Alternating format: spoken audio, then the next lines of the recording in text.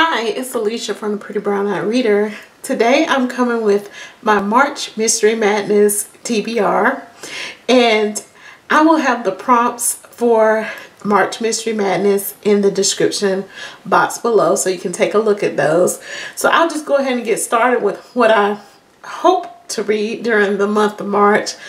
I'm also going to take this time to do another goal for myself in March, and that's to read books that I already have that are on my shelf or on my Kindle. So some of the books that I am going to talk about are on my Kindle, so I don't want to hold your time while I pull up those off my Kindle. So I'll just tell you about what they are.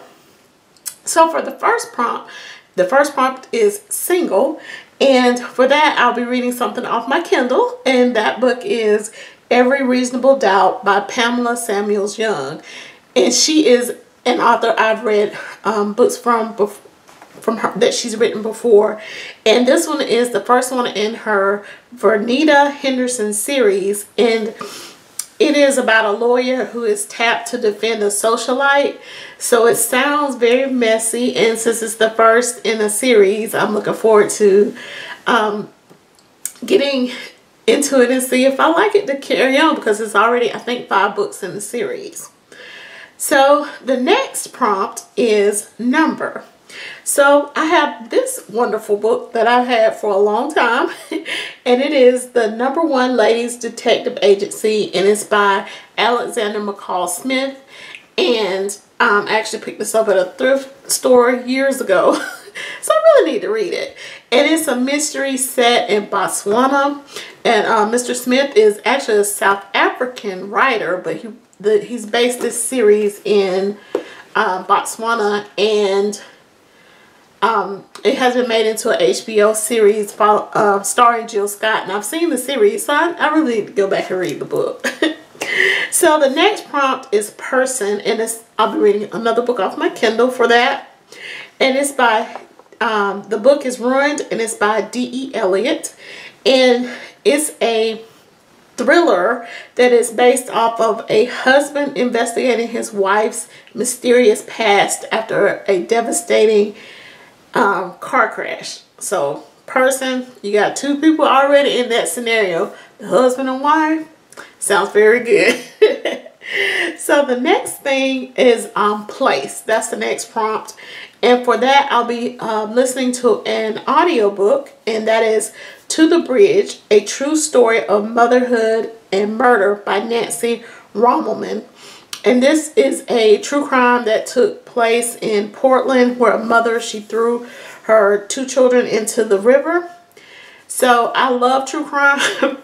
I don't remember this story, so I think it occurred in 2009, but supposedly this audiobook is excellent. It comes highly rated, so that is what I plan to listen to for the month of March.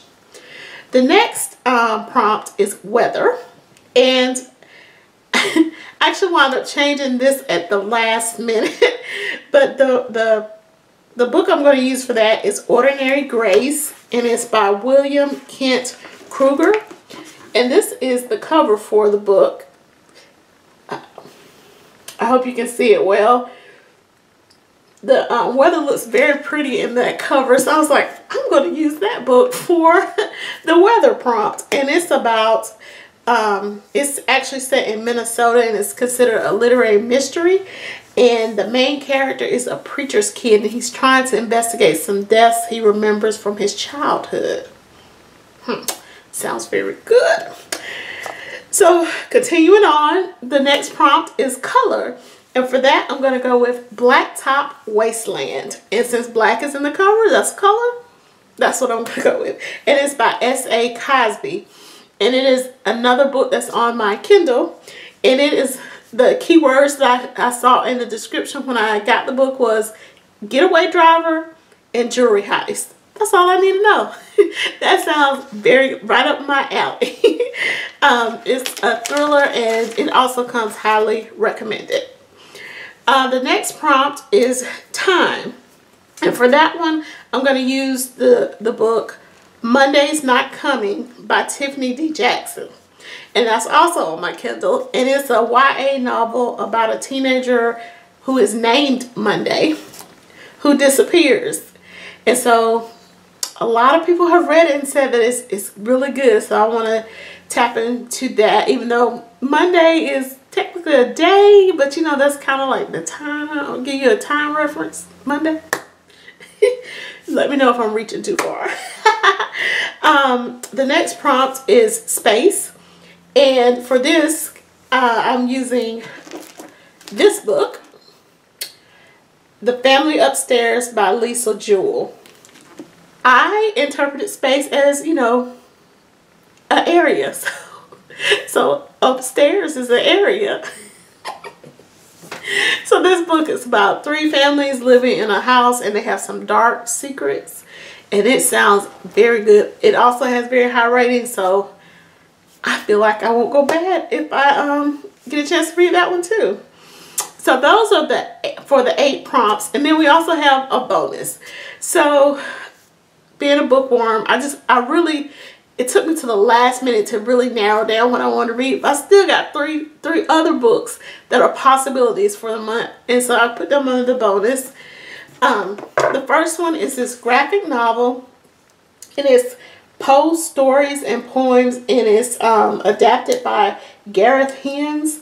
And so I love poetry, and y'all know Edgar Allan Poe is one of the most mysterious figures in literature. So I look forward to maybe getting a chance to look at that graphic novel. Even the cover is kind of like mysterious with the skeletons and all in it. But okay, I'm not gonna get on tangent with that.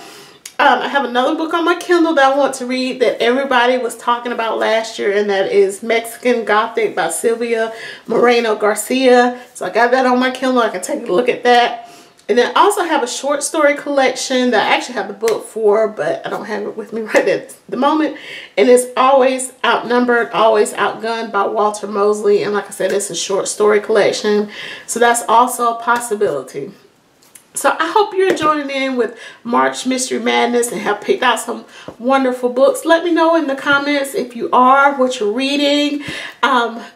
Please check out the other hosts who are also posting their TBRs and recommendation videos. I think it's going to be an excellent month. So let's have fun reading mysteries.